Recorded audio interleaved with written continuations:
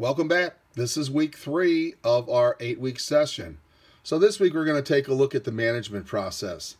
So it's really based off of 4 steps, which you can see here. Planning, organizing, leading, and controlling. We'll get into more of the definitions during our lecture, but the one thing I did want to point out to you is that all of these steps interact. This is not linear, although you might start out and say, hey, let's do our planning, let's do our organizing, let's figure out how we're going to lead, and then figure out what tactics we're going to need to control everything. But they don't stand alone. They work in conjunction, and we'll talk about that when we have our regular lecture for this week. But these are the 4 steps that you need to concern yourself with.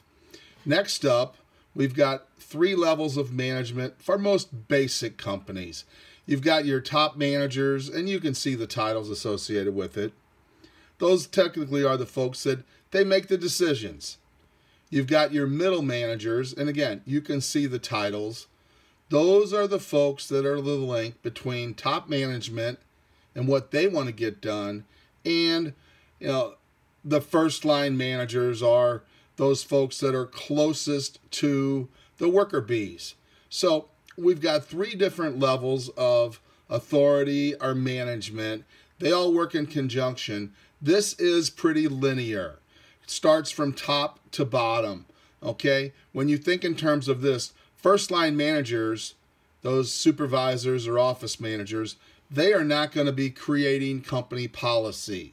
They are not going to be making objectives for the company. They're going to be responsible for the folks that are actually doing the work. Now, they're going to make sure that there's a clear understanding of what those objectives are and how people get them done. But as far as creating those policies, no, that starts at the top.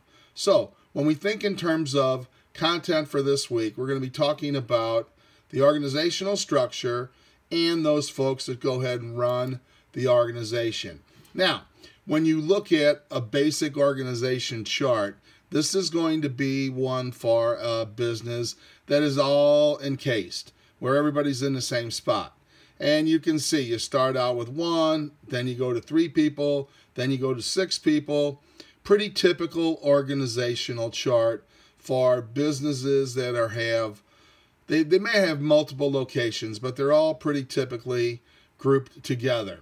The interesting part that we'll talk about is the virtual organization. Now, you can see here in the middle we've got our core competencies, finance, operations, and management. But then all of a sudden they're doing manufacturing in Asia. Their accounting and human resources might be somewhere else. Anheuser-Busch is a good example of this. Their core organization is in New York. They have manufacturing all around the world. They do have accounting and human resources here in St. Louis. Sales and marketing is all over the country and the world. And then they have distribution and logistics from each of their 13 breweries. So we could call them a virtual organization, even though they've got brick and mortar all around the world. So we'll talk more about that in our lecture. So that's going to do it for our overview for weeks 5 and 6. Enjoy the content, and as always, if you need anything, please reach out. Thank you very much.